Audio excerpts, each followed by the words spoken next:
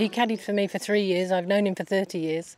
Wherever we went in the world, he had a pal somewhere. And, you know, most people say that, but he actually did. And I think that's the one thing you can say about him. Everyone seemed to love him. His personality was great. Sense of humour, as dry as a bone.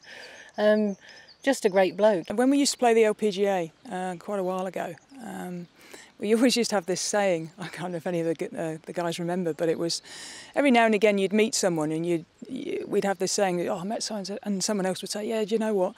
If they're not the nicest person in the world, they're definitely in the final. And to be honest, Gerald was one of those people, and that was said quite a lot. You know, if he wasn't the nicest bloke in the world, he's definitely in the final. He caddied for, I want to say, close on 20 plus years. Like I said, only 3 years for me, because obviously he was ill just after we really got going, 3 years into it.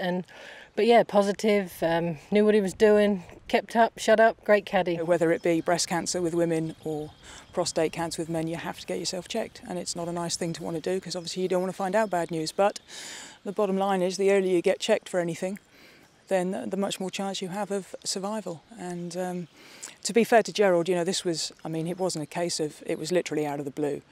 And he was getting checked about something and was given some just absolutely devastating news. Prostate cancer was the original diagnosis, and he beat that, and that was the amazing thing. So, you know, obviously it cost a lot of money for him to get his treatments, so we now have to try and generate more money, so less people getting, you know, the people that do get it get treated very quickly, because he had to go to America to have it done. And it would be lovely to think that, you know, over the years we could raise some money in Gerald's name and stop. If you just stop one person having this horrible ending, then it would be brilliant.